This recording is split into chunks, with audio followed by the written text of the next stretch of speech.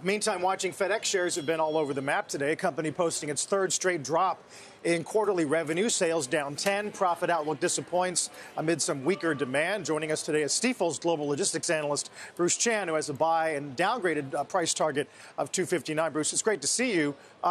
Where do you think, is the price action telling us anything this morning after last night?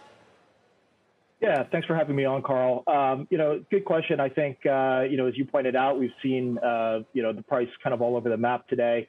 I think really what this is suggesting is that, the market outlook, frankly, is quite uncertain as we, look out over the next year or so.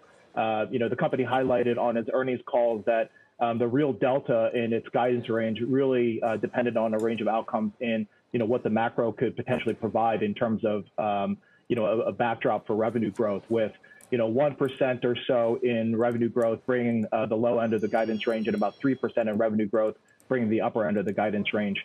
What we're seeing now in terms of the volume environment is that, while volumes on the express and ground side are still squarely, negative territory, we have seen that, kind of inflection point where, the volume declines are getting smaller and smaller, again, at least on the express and ground side.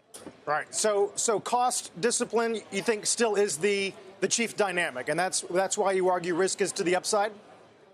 It is, and that's really, I think what's underpinning our call and, our valuation rating, because what we're looking at this point is, what's pretty close to a trough, valuation multiple.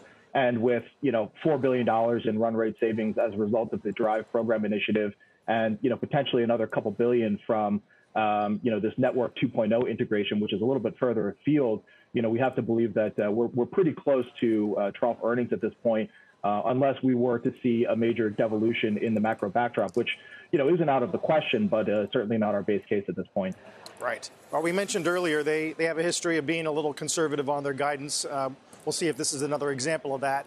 Bruce, we've got Powell here, so we'll keep it short, but thanks for the time today. Appreciate it. Great. Thanks a lot.